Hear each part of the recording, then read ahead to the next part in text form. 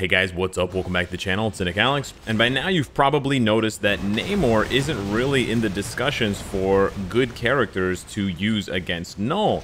And that's kind of weird, because if you look at all of the other content that he's good for ABX, he's good for Galactus, he's good for World Boss up to stage 99. You're scratching your head and you're wondering, well, doesn't that translate over into KNULL? Like, why would he be good for all of that other content, but not KNULL? And maybe some of you guys have already seen the videos that other content creators have put out. We got stunned twice there. Content creators like Free-to-Play Adventures, Koshal, talking about NAMOR being better without his uniform. And this is a very strange discovery by the community, but a very interesting one. We're not having the best run here, but let's try to finish it off here. So I want to talk about that. Is NAMOR better without his uniform against KNULL versus with his uniform against KNULL? So we're going to take a look at his, well, you're seeing right now, that took about 1 minute and 2 seconds for him to beat KNULL stage 2, well, beat the first part of KNULL stage 2 with his uniform. This is the barometer we're going to be measuring against, and we're going to be recreating the tests that other content creators have done to reach the conclusion that yes, in fact, if you want to know the answer right away, yes, NAMOR without his uniform performs better against KNULL, or he'll perform the same as he does with his uniform. So for those of you that haven't bought NAMOR's uniform, and if you're going to use him against KNULL, you don't have to buy the uniform. Obviously, if you're going to use NAMOR for any other content, World Boss, Galactus, anything else, then yes, the uniform makes him a lot better. And just basically looking at his stats, 47,600 physical attack. No uniform, 39,000. So he loses 7,000. He loses, 7,000 physical attack. That's a lot of physical. It's a lot of physical attack. Now, because of my build, he doesn't actually lose a lot else. He still has 71% dodge, and he still has capped crit rate, and he still has almost capped crit damage. I worked very hard on my NAMOR, and I poured a lot of resources into him to making him almost the same in terms of those stats, uniform versus no uniform. But I can't make up for that physical attack. He's 7,000 physical attack lower. I just cannot make up for that. So if the damage was exactly the same, then he should perform worse. Like, it should be slower, right? It took about 1 minute and 5 seconds with the uniform. This should be way slower now. We're going to use the exact same team up. We're using Cyclops for just a flat 35% attack lead. The passive doesn't apply because he doesn't deal energy damage. Valkyrie's there for the support and the 30% ignore dodge. And then the strikers here are maximized to give me 110% ignore dodge. The reason why I'm going with ignore dodge strikers is because I don't want any variance, right? If I only use 40 or 60% ignore dodge, then maybe on one of the runs, NAMOR hits, he just happens to hit a lot more often. And on another run, KNULL decides to just dodge more, right? That could definitely happen. So we're going to test him now here without his uniform, which is, to be honest with you, a very strange sight for me to see. I'm definitely not used to this. You're going to see the damage is awesome. So it's really great for those of you that have NAMOR and were struggling to use him against KNULL, because this could definitely be the key for you to actually getting an extra clear out of one of your characters that you thought basically wasn't good for the content. So as you can see right now, we're flying through. This is actually my best run ever. We're flying through. I got a little bit lucky. I think I dodged one of the cages, but as you can see, his damage is outstanding. His damage is outstanding with 7,000 less physical attack. We just did that 15 seconds faster. I'm going to take away 7,000 physical attack or energy attack, and you're going to beat the stage 15 seconds faster. That makes absolutely no sense. So now you got to figure out why. Why is NAMOR doing so much more damage? Or actually, a better way to say it would be, why is NAMOR doing so much less damage with his uniform? Because that's what's going on. It's not that he's doing more damage without his uniform, it's that he's doing less damage with it. And so that leads you to believe that it's elemental damage at play. But I didn't know that right away. A lot of people immediately jump to that conclusion, and that's it's a good conclusion to jump to. It's not a bad conclusion to jump to, and in this case it's correct.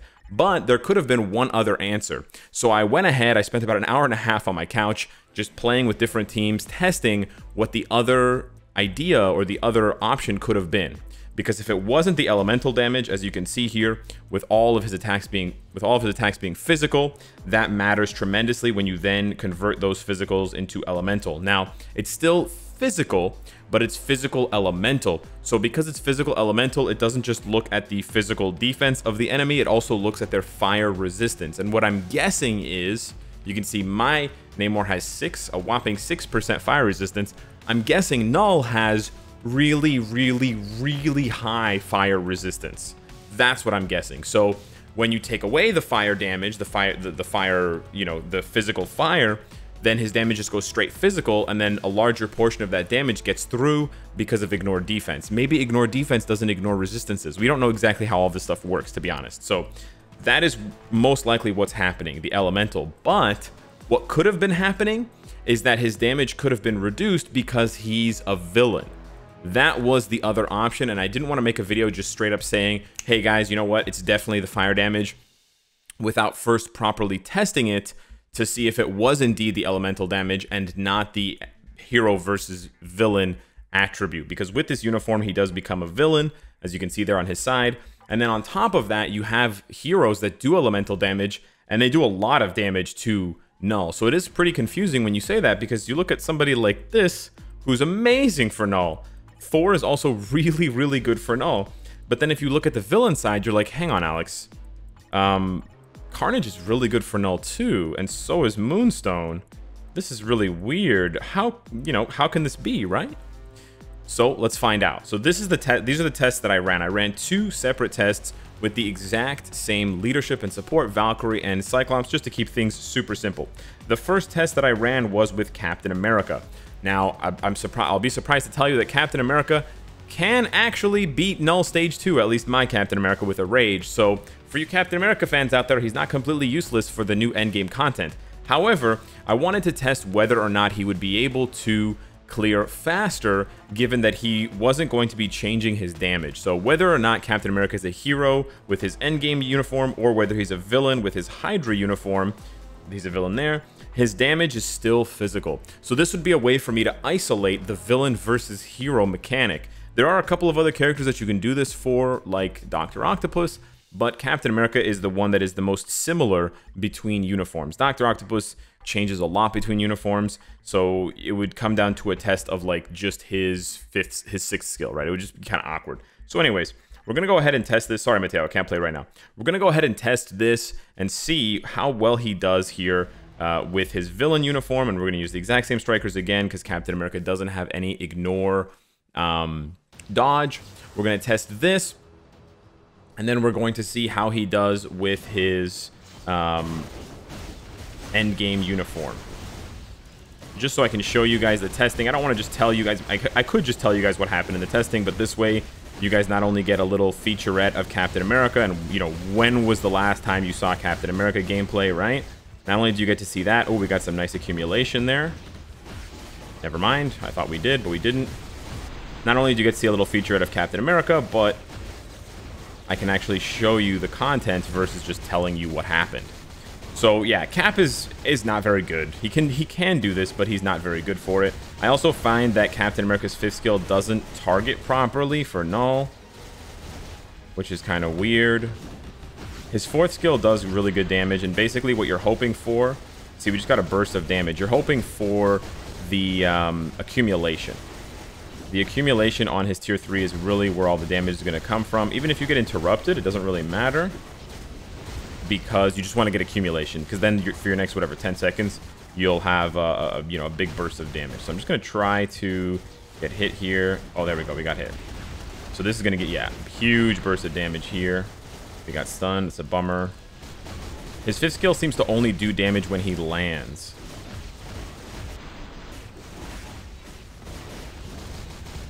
Okay, nice.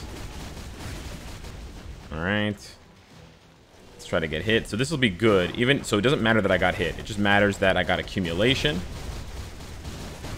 There we go. Look at that damage. Pop off. Pop off. Yeah.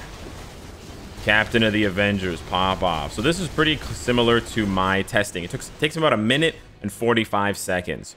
So if it is a villain issue, if it is damage reduction based on villain versus hero, then we should see a bump now in his damage, because the build is basically identical. The only real difference between his uniforms, besides the villain tag, is the fact that he's combat versus blast, which shouldn't make much of a difference. And then the only other difference is that he didn't proc his rage. That's really cool. The only other difference is that he, wow. Okay, you know what? We're just gonna restart, because 10 seconds without a rage proc is absurd. Yeah, there's some weird stuff that happens, but the only other difference is that this uniform doesn't have a heal. That was the big change up. Besides turning him into a blast villain, the other big change up was giving him a heal on 5. So we're gonna try this again. Hopefully we can crit right at the beginning. Okay, there we go. We crit in the first 8 seconds, which is better than nothing.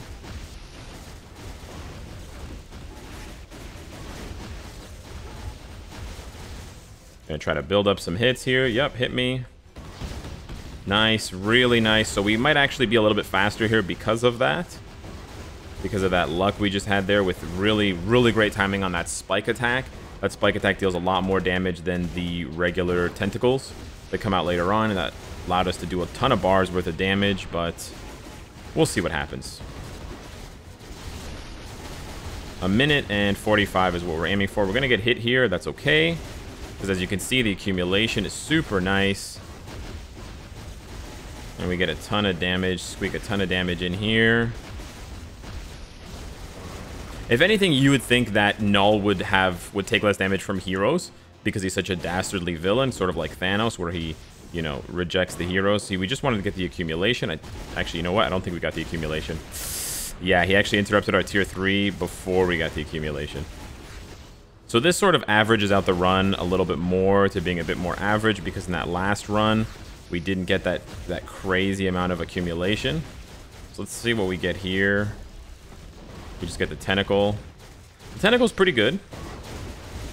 So there you go. We were actually 15 seconds faster, but we got really lucky with the accumulation. But it's really not a big gap, right? And in my testing, to be honest, some runs, there's a lot of variance with Captain America, but basically the runs ended up being, you know, within 10 seconds, within 10, 15 seconds of each other. Sometimes I was way slower with this uniform. Sometimes I was way faster with the Hydra Cap uniform. So it really doesn't seem to me like it is the hero versus villain tag. It seems to me that it is the elemental damage tag.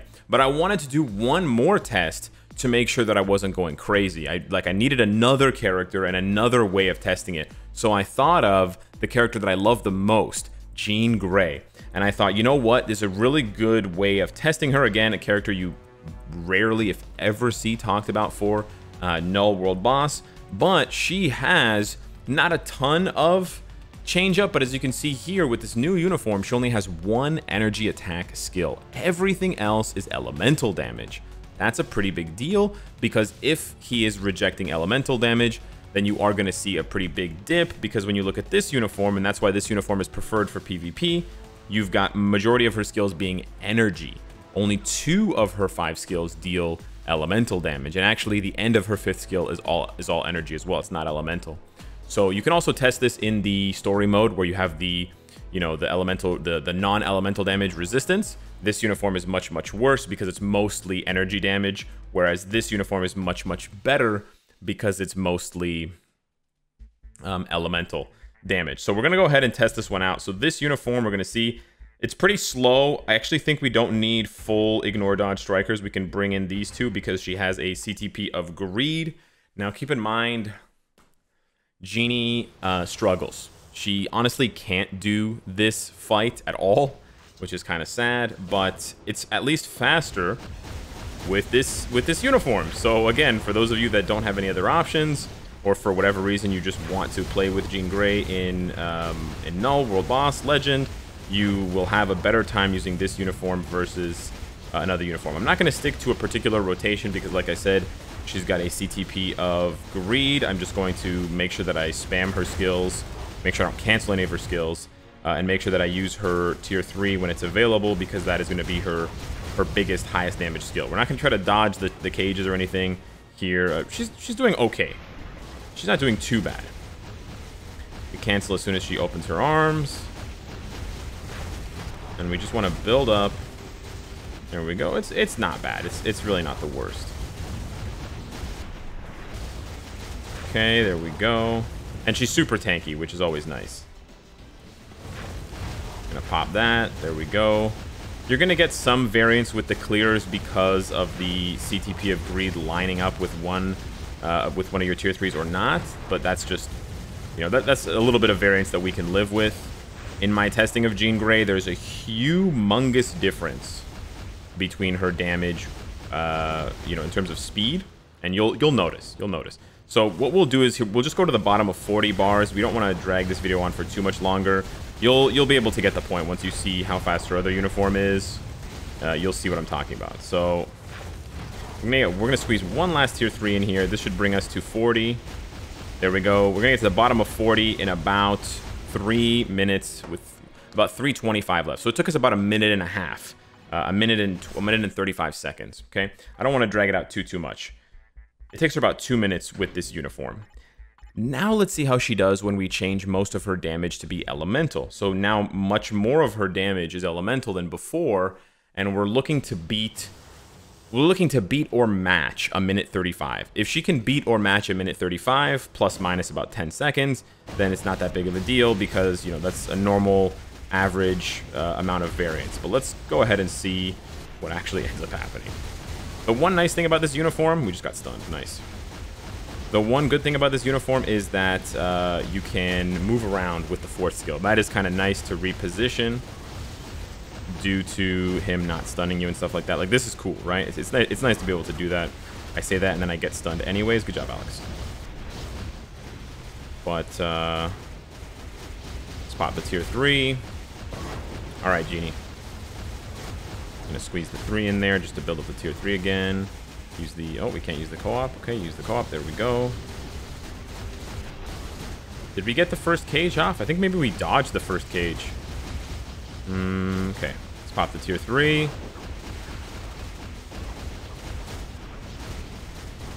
Okay, 4th skill. Okay, we're gonna see. Oh, we got stunned. My bad.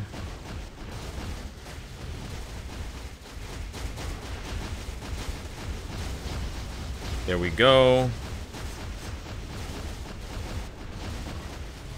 Not going to use the co-op here because I don't want to accidentally dodge the cage again. I think we dodged the first cage, which is why we were actually doing so well speed-wise. But we're about to hit the same time. And yeah. It's actually a lot closer than I thought it was going to be. But yeah, take my word for it. This is what happens when I do these tests. It was so painfully obvious to me. It basically took me about 2 minutes to beat stage 2 with her old uniform, and with this uniform it took me like 2.5 minutes. It was like 30 seconds longer, which makes no sense at all. Why should it be 30 seconds longer unless there was like extreme variance in those 5 runs that I did with her CTP of Greed. But yeah, essentially you come to the conclusion that other content creators already came to, which is that it's the elemental damage. Now, it doesn't necessarily mean much for future characters because there may be other things involved in the calculation of the damage, but at least we know that it's not the villains that are being punished, because there are some villains that don't do well against Null. Thanos doesn't do well, Apocalypse doesn't do very well. Obviously with Pierce, anyone can do well, but, you know, even Magneto doesn't do that well. So, you know, like, for example, Professor X does better than Magneto, and Magneto has uniform. So some people might think, you know what, it is the hero versus villain thing, but it really does seem to be the elemental damage thing. Ghost Rider is obviously that much stronger, and I have that much more appreciation for him because he overcomes the elemental penalty, probably because of repentance, but still, he's able to overcome it. Maybe he's probably not applying his fire resistance down, but who knows? Who knows, right? It's very impressive that he's able to do it. But at least I have more confidence now knowing that it's probably most likely the elemental damage that is holding back some characters, like Namor with his uniform, most obviously, and not the villain tag versus hero tag. So yeah, let me know what you guys think of that. Thank you so much for watching, and I will see you in the next one. Take care.